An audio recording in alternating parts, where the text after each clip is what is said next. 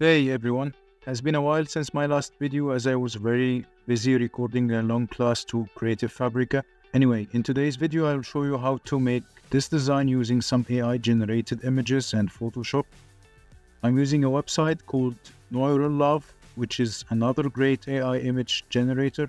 By using the images on 𝗗𝗟𝗨𝗦, I found some nice prompts and I used this one to create this image for this spooky guy in front of a candle.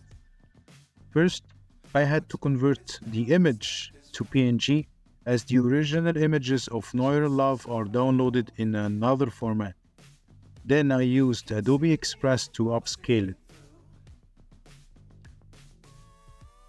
I placed the upscaled image on my Photoshop artboard and began to mask the guy from the background.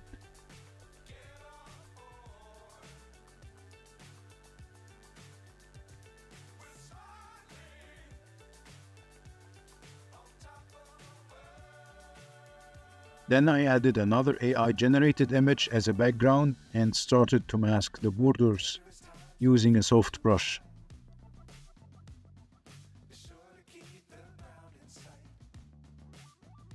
After that, I used a hue and saturation layer to make the colors of the guy as close as possible to the background color, which is this blue light color.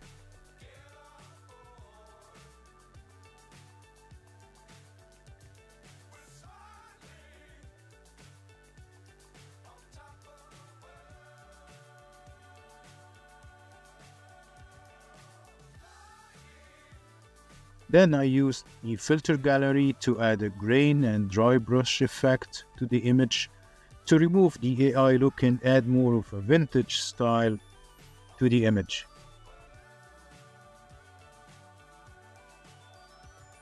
I thought to add some intense script font to the image as the overall atmosphere of the image looks old, creepy and vintage, especially with this candle in the middle.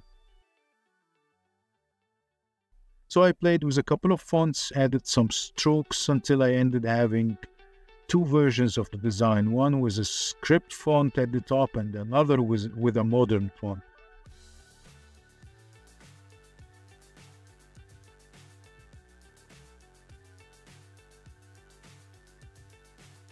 After that, I added a texture that I got from Google. So to add a texture to your design, just place the texture and change the blending mode to multiply to create this cool, nice effect. Now to prepare the final design for printing, simply merge all the layers together. Then using the Select tab, choose Color Range and choose Shadow. Now with the fuzziness at 0, pick the black color and choose Invert. This will select the black color from the image. So if you mask the black color from the selection, this will delete the black color and leave the design with only the other colors. Now you can export your design for printing without the black color. And that's it. That was a quick tutorial. But feel free to ask about anything in the comments of this video and I'll be happy to assist you. Thanks for watching.